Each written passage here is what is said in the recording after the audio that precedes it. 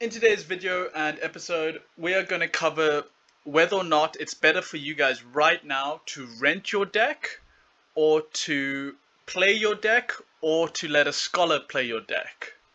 So, this video was made possible thanks to our wonderful sponsor Unbound Nation. They are a gaming DAO, they focus on play and earn games, they're currently in Axie Infinity and Peg Axie. They're looking to expand into games like Splinterlands, so if you're looking for a scholarship or a gaming opportunity, join the link in the description below.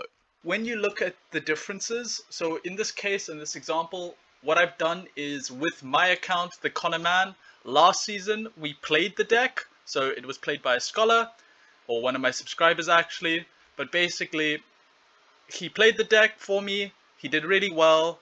I think his win rate was above 50%.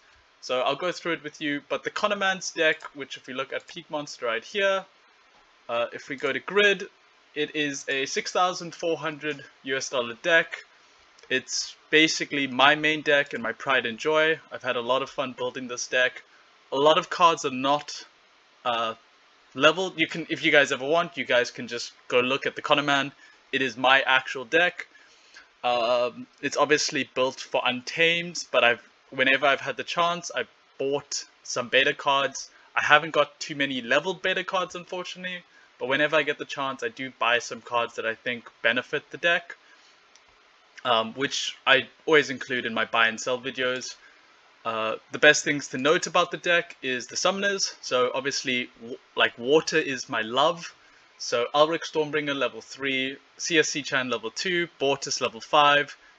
Water's like the best way you can, I'll show you guys a fun thing to do if you ever want to see how a deck is skewed. But also, typically, I've got Untamed Summoners. They're typically level 3, so Pyre, Mother Carla, Wizard of the Eastwood.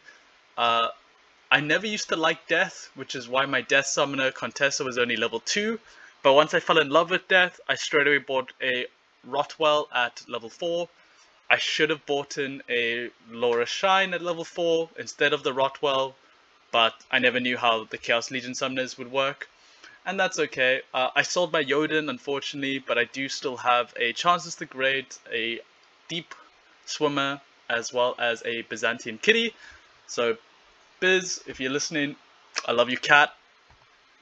The way you can tell how this deck is built is obviously ignoring the fact that you can look at the different cards, and you can see I've got like 2 beta fire cards and then a shit ton of water fire cards. Is if you click on fire, you can see that my fire is worth 600. If I click on water, it's worth double or more than double at 1,500. Earth is 800. Life is 800. Death is 900. Dragon is 1,100, and then neutral comes in at 500. So this deck is heavily focused on water. I do love water. I've never hidden that fact. Is it the best? I still think if you're going to only invest in one element, it has to be earth. But I don't know. I love water, guys. I always have. Squirtle for the win, I guess. So what we should do today is we're going to quickly calculate how much this deck earned by playing it versus how much it's earned right now by it being rented out. So at the moment, what should we cover? Let's do renting out first. So at the moment, it has not been played for the last, what I did is I played the first 2 days of season. So the reason you do this is the first 3 days of the new season is when the rental cards are actually at their lowest, so you earn as little as you can as a renter on the first few days of season. But the main thing is that you earn the highest amount of DEC when you play it. So what ends up happening is DEC, because you earn more in the season, I play the first 3 days of the season and I'll play 100% to 70% every day, get as much DEC as I can, climb from silver to maybe silver 1, if I can get to gold 3 again. So this deck is you can see here, it is a 111,000 CP deck. So even though the summoners aren't level 6 or aren't level 4 to level 6. It is built to be a silver deck, and it's not even a very good silver deck. It has the CP to get into gold, and honestly, with some of the strats that it runs, it's not difficult to get into gold 3, so it always ends in gold 3 when it needs to. It's not good enough to fight for leaderboards, but it's still my deck and I love it. So, with that said, what you've got to do is you first got to calculate the loot chest value calculator. So, even though it's not the end of season and we'll still have one more day of renting out, if we take DEC as the price is now and we put in 4553, it's currently got $13.57 $13.57 US dollars of DEC. I did empty the account at the end of last season. The other thing we have to do is we have to add some reward chests. So I said that because it was in gold 3, it dropped to silver 3. Playing 2 days, it would have either been silver 2 or silver 1. I'm gonna be generous about my skill and say it was silver 1. So I would have gotten 2 times the daily quest, which would have been 4 chests in silver 1, which is roughly 0.5. So let's just add $1 extra. So renting out gives you roughly $15.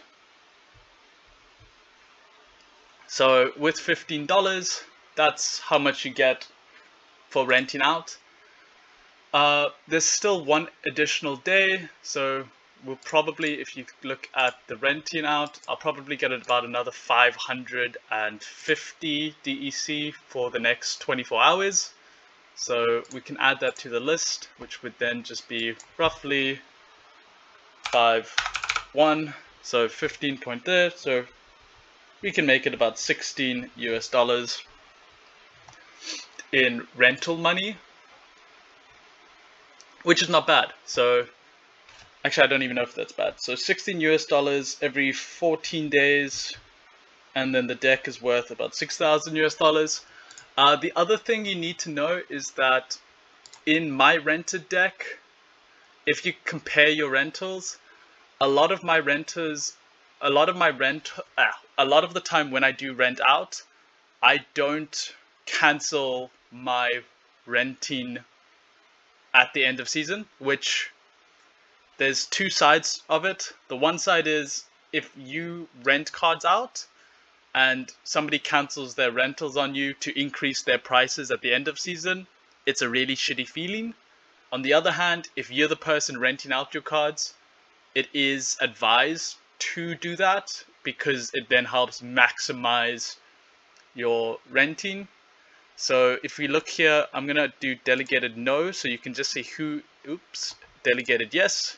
So you can see who actually is renting out my cards.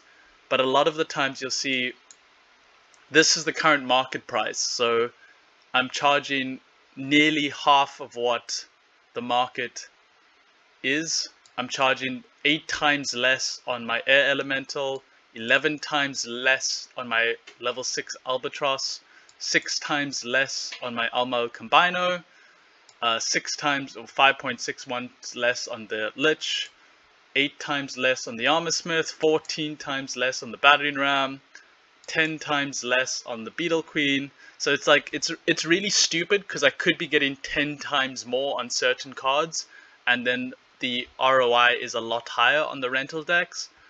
But I typically don't like to do that, because I think it would be really shitty if somebody was renting my cards and I pulled them back as they were getting excited for the rental days.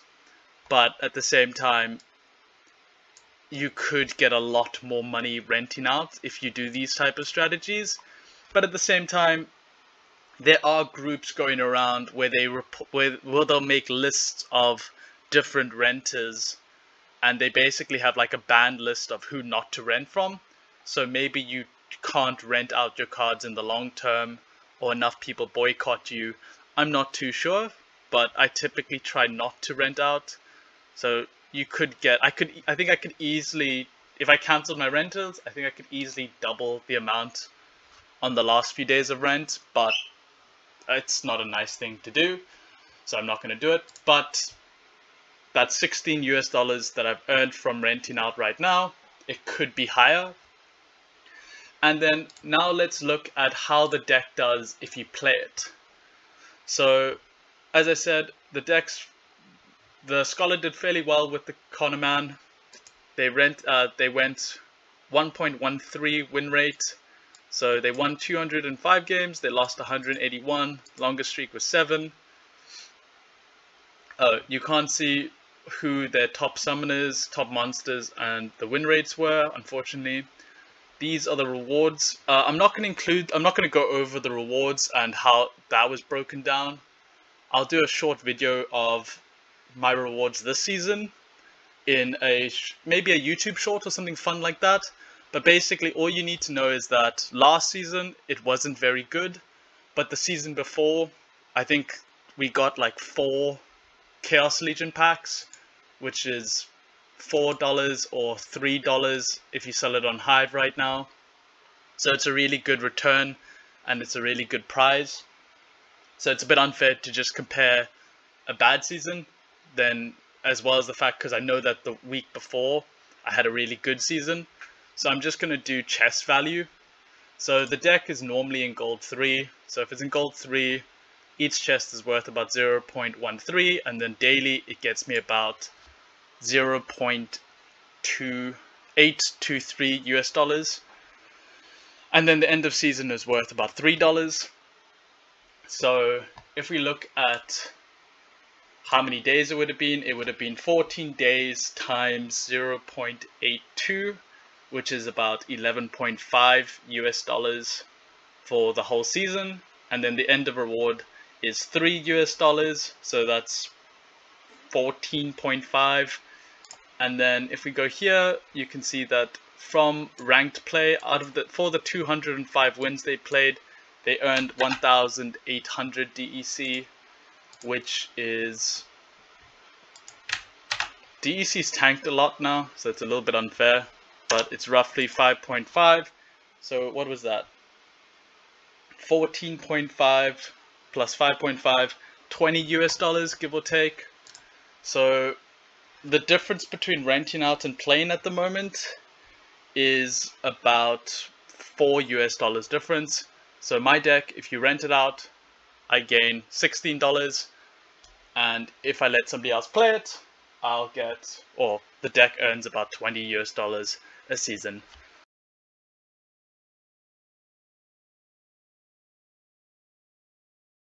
So please like and subscribe and let me know in the comments what you want me to do next. And if you're a new player, please use the promo code and I'll happily send you the 0.5 US dollars back to you. It just lets me know that people are watching and using the promo, and I'm helping new players join the community. Also, if you find me on the Discord, just pop me a message. I'll happily delegate any of the new players some power